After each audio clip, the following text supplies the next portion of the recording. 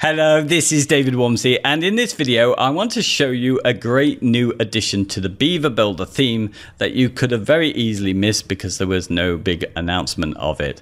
And what it is the ability on our blog post to be able to set these on an individual basis so they show no header or footer, or they are full width. And this has been made possible due to an update to WordPress itself. So last week WordPress 4.7 called Vaughan came out, and if I scroll down their page almost to the bottom here, there's a mention of the post type templates.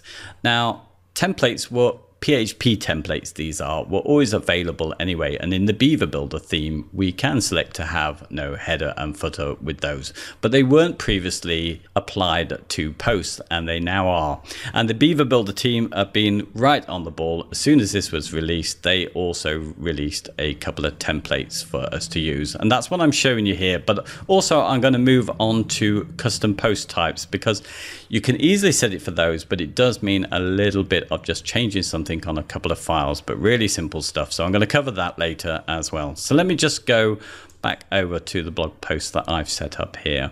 So the first thing probably to mention is that this will work obviously if you're just doing blog posts in the normal editor, WordPress editor at the back. But I think the real value in these is if you start to use the page builder to front end build out your posts.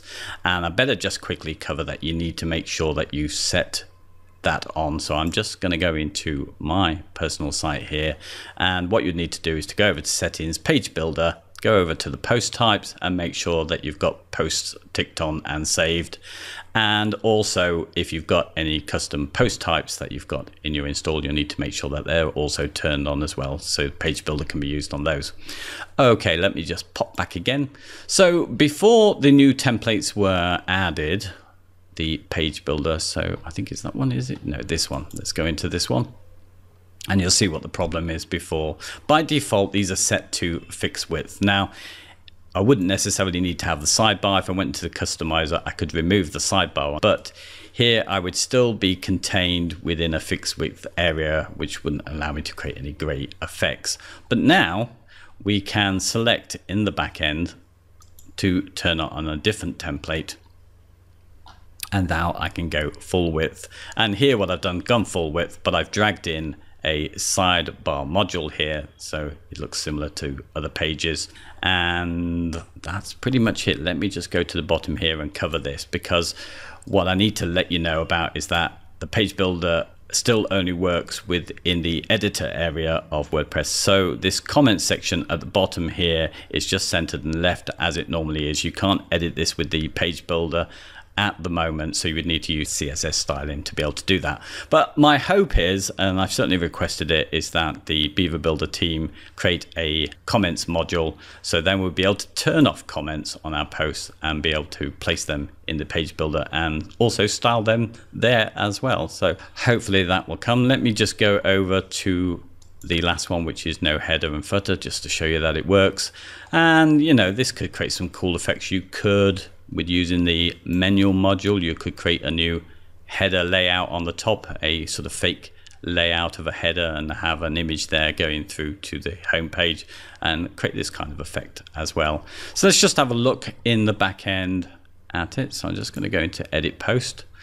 Now all of this stuff here I have covered, so in my link below it'll take you to my demo site at only.beaverjunction.com, and you can log in and play around. So if you go to the front end of this, you can log in, get your own install and mess around yourself, but all the notes are here on what you need. So let me just go back again into the back end here, and here we are. As you see, I've got that one selected to no header and footer, and as you can see on this one, under discussion, I've not allowed comments, so the comment section has disappeared. And if you're not seeing that, you just need to make sure that you've got your screen options on and discussion is ticked, so you can see that, and turn off and on comments as you like. So let's move on now to the custom post types. So this is where we need to start messing a little bit with some files. So I've got a local version here, and I'm in my WP content, and if I go over to the themes, I've got my parent or BB theme over here. And as long as you've got the latest version of the theme, you will find these two files. Now, if you take these and copy them over and place them in your child theme, then all it is a case of adding to here. So where this one says post type is just post, I need to put in whatever my, whoops, let's get the right thing. I need a comma there.